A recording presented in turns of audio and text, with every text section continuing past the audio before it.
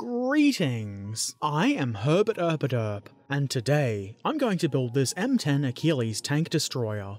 As you can see, this is a Tamiya 1/48 scale kit. There's nothing on the back of the box, as usual, but pretty much everything you need to know, along with cool art, is on the front of the box. See? Right there. Inside the box we find a bunch of stuff all wrapped in plastic. There are a handful of sprues, including 2 with the wheels, tracks and bogies. The other 4 hold the rest of the bits that you will find helpful in your quest to build an M10. The parts here are very nice and neat. I mean, it is a Tamiya kit, and as silly as it is to let your expectations get out of hand, it is reasonably safe to expect a pretty high quality from Tamiya's kits. The plastic is nicely moulded and very neat looking. That's not to say there are no mould lines, quite the contrary, but they are quite minor and shouldn't take a lot of time or effort to clean up, and that's something I think a lot of people can appreciate. The detail is quite good. You can see on the hull, for example, there's some very nice weld detail. It's a little bit subtle, but it is there and I think it looks quite good. Of course, all of the other bits look good too. I'm no expert, nor am I a rivet counter, so I can't tell you if the detail is 100% realistic, nor do I especially care if some almost unnoticeable bolt is 2mm out of place. What matters to me is there's a good amount of convincing detail that should build up into a very nice model, and you are not going to have to sell any organs to buy it. Tamiya 1/48 scale kits are pretty reasonably priced after all. I'm fairly sure this final sprue with the tools and guns on it is common across a lot of US vehicles. It's the same one that came on my Pershing, and I would wager that if I bought a Sherman, or even a Hellcat, I'd find the same sprue there too. Not that that's a bad thing at all. In addition to the plastic, we get a decal sheet. There's not a huge number of markings here, and we can only name the tank Chelsea, but that's fine, and they'll work well. In fact, this is kind of common for Tamiya vehicles. They only usually offer 1 or 2 different markings. I guess I'm used to wargaming kits where there's a ton of different decal options. Oh well, it's not bad, just different. And if you really wanted different markings for this model, I would imagine aftermarket decals are very easy to find, and a lot of modelers, like myself, probably already have plenty of leftover decals from other projects. And if you're really keen, you can always hand paint markings. It's a lot of waffling about decals and markings. In addition to those, we get these weights. It seems most of Tamiya's kits in this scale include some sort of extra weight, quite often in the form of a die-cast hull. In this case, cylindrical weights. The weights in the Churchill were different still. I don't feel like the weights are necessary, though I do add them anyway because why not? And of course we get instructions. These are about the same as the previous Tamiya kits that I've built, so if you've seen those videos, which I hope you have, this shouldn't be anything new. They are the kind that fold out horizontally, which I'm not the biggest fan of. I much prefer a booklet, but they are usable, and I was easily able to follow them and get the model built. The last page has a basic painting guide, which is in black and white, which is fine, though in my opinion it's a bit more useful as a marking guide than a painting guide. That's not all we get though. We also get polycaps. 8 of them. 8! Not all 8 of them are going to be used, so I guess we're going to have spares. I'm not sure how clear it is, but these are 2 sets of different sizes. Enough of that, let's get to the building. I start with the bogies, which is where we'll be putting these little wheelie boys.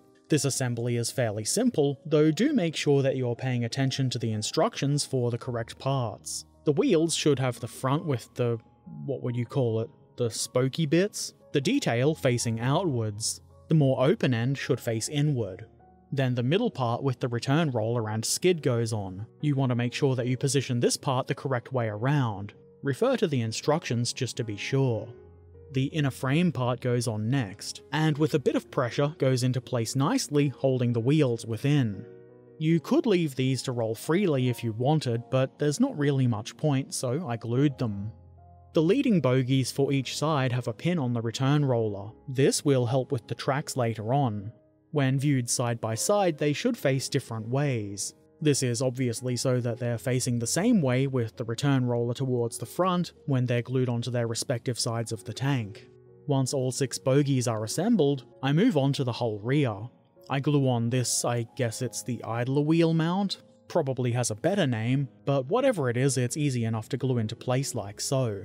Then, for whatever reason, I installed the muffler and exhaust part next. Maybe I thought it would be easier to install without the other idler mount. Who knows? Doesn't really matter, does it? I glue the other idler mount into place next. I'm pretty sure the sequence of operations here is not important. Next comes this bracket. This is where the towing hook will mount. And since we've got that in place, why not get all crazy and install said towing hook? Madness, right?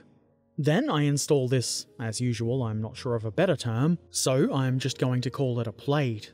I'm not sure what it does, of course, but it looks like it has something to do with intake air, though I'm not sure why you would want the exhaust poking through if that was the case.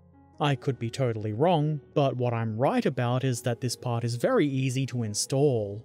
I put that aside, and then installed a polycap into the inner drive sprocket part. Then, why not attach the outer part? This is keyed so that it goes on properly, but if you want to be sure that it's gone together with the teeth aligned right, you can always check by rolling it along the tracks. Next, I take the hull bottom part, put maybe too much super glue in, and then drop the weights into place. There's a bit of play here, but that's fine. This isn't something that needs precise balance, so as long as they're inside the little indentations, they should be fine. Obviously, these weights are some sort of metal, which rudely refuses to be bonded by plastic cement, so superglue is needed for this. Also, as I said earlier, these weights are not required, and you could leave them off. The choice is yours. Then I install the inner hull floor part. This simply mounts into some round guides at either end of the weights. If the weights happen to debond, this should stop them from falling out, but it won't stop them from rattling around and will make it very hard to glue them back into place. So let's just hope that doesn't happen. I don't see why it would. Anyway, the part is easy to get into place. Moving on, I attach the hull side parts. Assembly is easy and there's keying to make sure of that. A little pressure does help of course, but other than that, there isn't a whole lot to it. Next come these little supporty pole things. There's obvious points on the whole floor where these should go. They're not just for decoration, they'll support the upper hull later on. Final drive casings come next. Yet another straightforward and simple part to install. Just make sure to get the guide pins in their holes and you're golden. Not literally golden though, if that were the case you would die. Then I glue the rear plate assembly to the rear of the hull. The shape of these parts makes it quite easy to get into place correctly. Though of course our friend Pressure did have to make an appearance. Then, because an engine is a private thing and you don't want any Tom, Dick or Harry to be looking at it, I install this wall part into the rear of the crew compartment. This will nicely hide the engine. Don't tell anybody that there's not actually an engine in there. It's a secret. Shh. After that, I install the transmission cover. You might say, "Boy, Herbert, that looks difficult to install." But you would be wrong. It is quite the opposite, that is to say it's easy. Then, using possibly a bit too much glue, I install this strip of bolts that runs across the top of the transmission casing. Simple enough.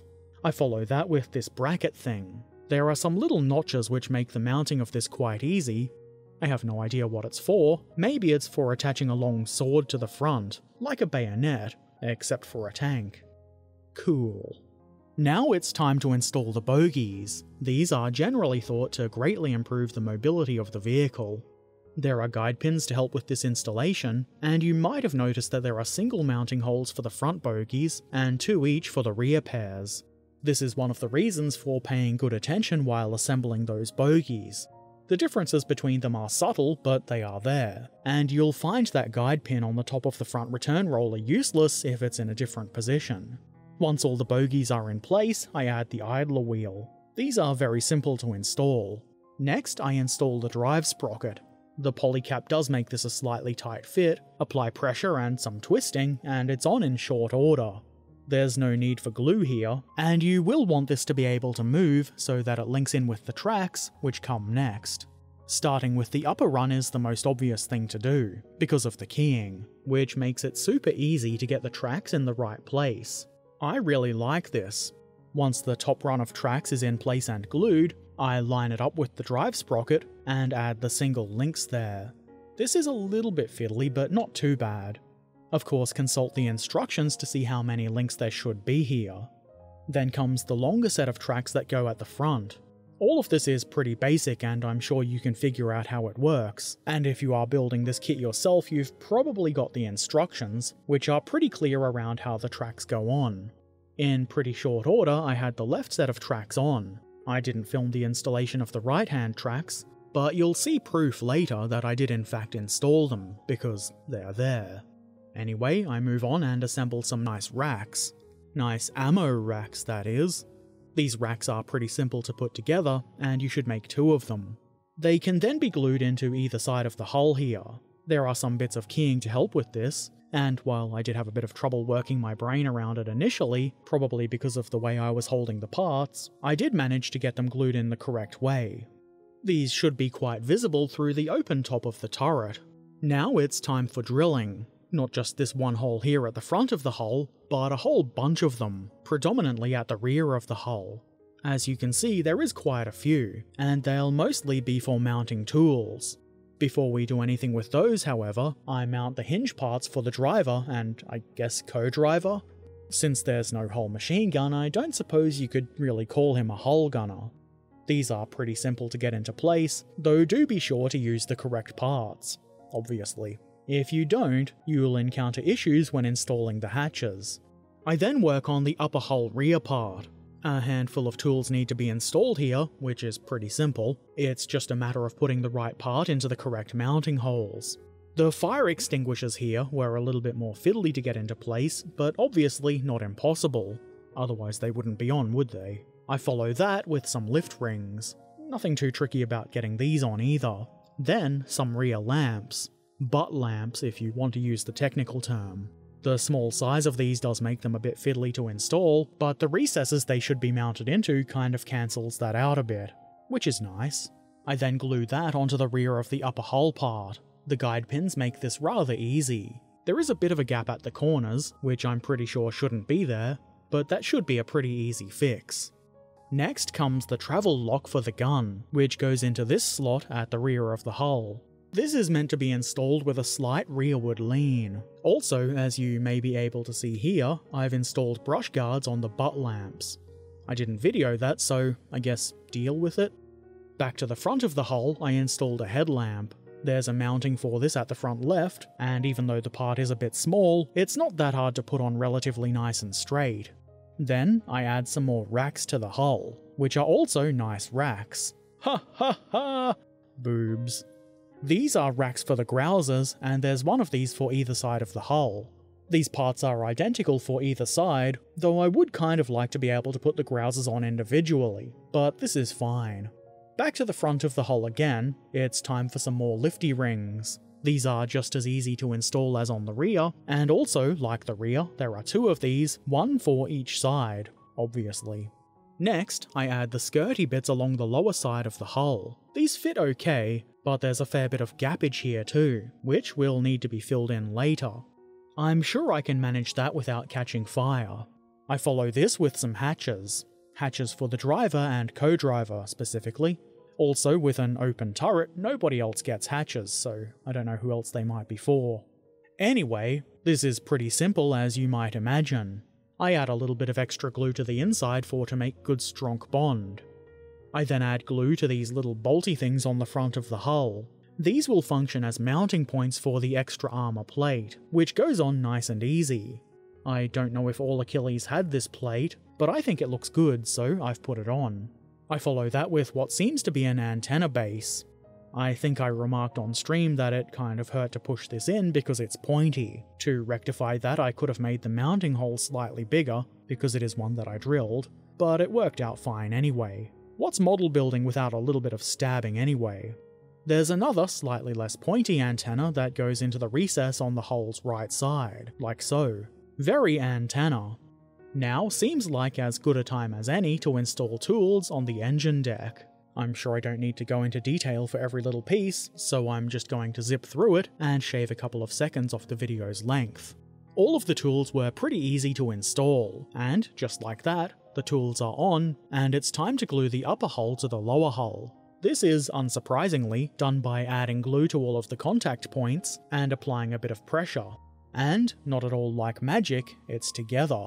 If you look at it from below, you can see right up into the hull, which I don't think is super realistic, but this isn't a normal viewing angle, so is it really a problem? I don't think so. There are still some optional things to add to the hull, like these spare track links which go here. There's nothing to guide these, so to try and get them centered, I looked at the nubs on the armor plate and used those as a guide. These are nice because they hide that little bit of mess I made with the glue earlier, which I probably didn't mention anyway. And then, spare wheels. There are mounts for these, and I think it looks better to have the wheels instead of those mounting knobs. In my mind, the spare wheels being here is kind of iconic for M10s. I mean, they look fine without it, but it really does say M10 Tank Destroyer to me. Of course, if you want, you could add a bunch of other stowage here, and indeed all around the vehicle, and I might do that myself, but that's not really what this video is about. Now it's time to work on the turret. I start by gluing details to the insides of the turret. On the right side we have this set of boxes and what looks to be a roll of canvas, which is probably the cover for the turret. Then a pair of Sten guns, or what I'm led to believe are Sten guns. I'm not much of a gunsman, but being a British vehicle, Sten guns would make sense. There's also this nice rack for storing ammo conveniently close to the gun. And then this box goes across the top. I'm not totally sure what this is, but it looks like stowage, probably for tea. Then, into a notch in the turret ring, I glue a seat. The left half of the turret is fairly similar. There's another rack for 3 shells, there's also 2 more Sten guns on a bit less of an angle, and another canvas roll, this time without the boxes. There's also a fire extinguisher, which is really handy if your vehicle happens to catch fire. You wouldn't expect that, but that is the case. All of these bits were slightly fiddly to get into place, but nothing too difficult. There's another 2 notches in the turret ring on this side, and the one further forward is for this wheel, which I assume, I think correctly, is for turret rotation. It's pretty simple to install. I believe the M10 only had manual traverse for the turret, which at first sounds pretty awful, but when you think about its role, it doesn't seem like such a big issue. Of course, there is another seat here too, which is just as easy to install as on the other side of the turret. Next, I assemble the gun breech parts. I glue this part which will hold control wheels onto the main part. Very descriptive terms, I know. Remember the control wheels I mentioned? I hope so, it was only a few seconds ago. Anyway, they go into either side of the assembly like so. Then, because I was having trouble figuring out how to assemble it on the gun breech assembly, I glue the 2 halves of the gun breech guard together, and then this little bit goes into the rear. It's a bit fiddly to do, but I think it's probably better to do it this way and attach it to the breech part later. I set that aside while I put this thing together. This will be the pivot point of the main gun. Next, I install the breech block. I don't think the gun would be at all effective without this. It goes into place nice and easy.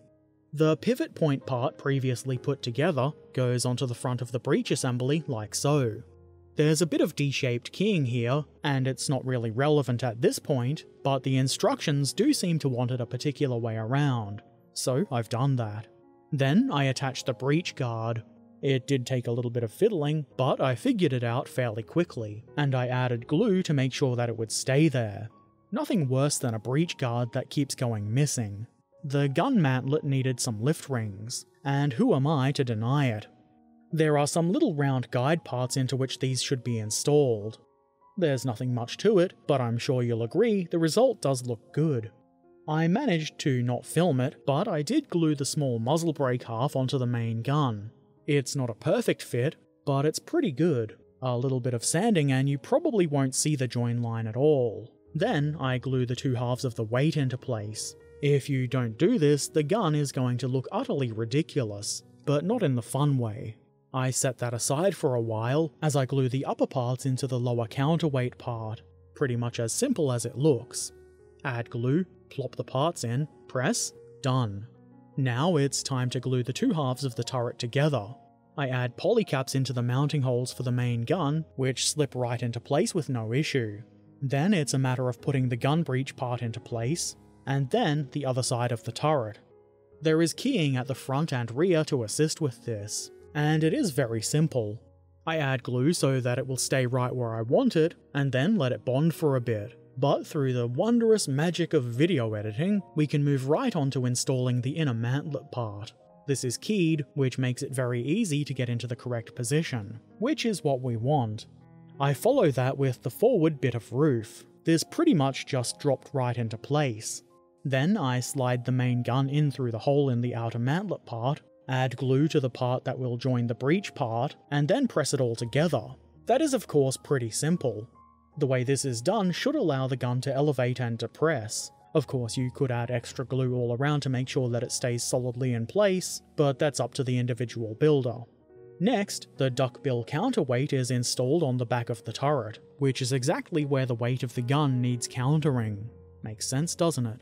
This part goes on very easily. Then there's a set of, I guess you would call them straps? Or maybe bars? Whatever they are, they join the counterweight to the turret. The first one was somehow very tricky for me to get into place, which is probably more because my brain doesn't work than an issue with the kit. The others did go into place quite a bit easier, including the last one, which is more or less the same as the first one. Oh well, they're on now. Then I installed a mount for the machine gun. This should probably have been done a bit earlier, I just missed it in the instructions. Pay attention to the instructions, kiddos! Now that there's a mounting point for it, why not assemble the machine gun? This is a simple matter of gluing the ammo box to the side of the gun. It makes some sense to then install that gun. This is of course easy.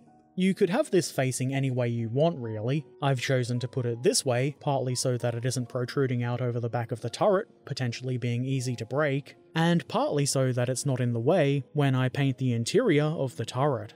Then comes a pair of much thicker lift rings. I almost forgot about these, but I didn't, so take that. Another thing I almost forgot is another lift ring inside the turret, right between the ammo racks.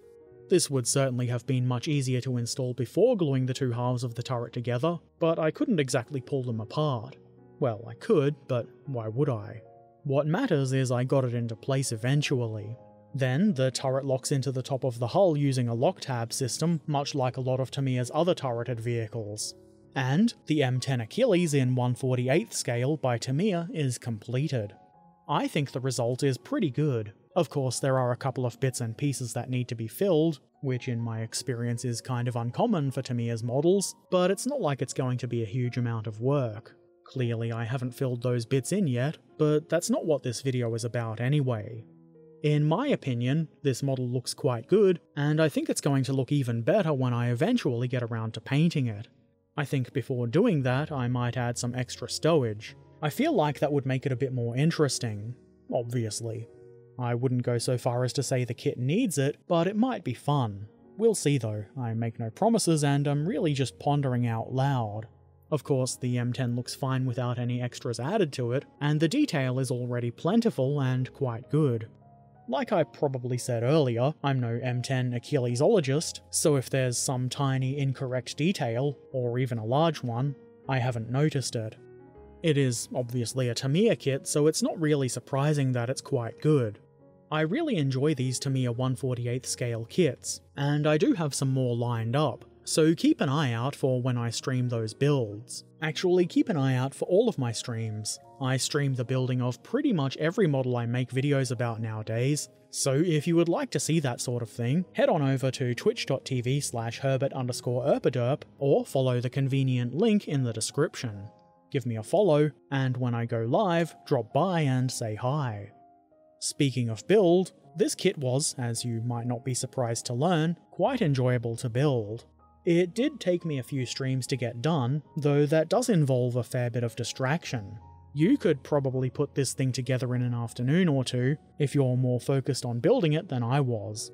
It wasn't especially challenging, though there were a couple of moments I was a bit confused at how some parts were meant to be installed, like the ammo racks in the hull and the bars on the counterweight, but that's really more my brain not cooperating than an issue with the kit. Maybe a slight issue with the instructions. Obviously I got past it though, so maybe it's not a big deal. Something I rather liked about this kit that I don't really see very often is the keying for the tracks.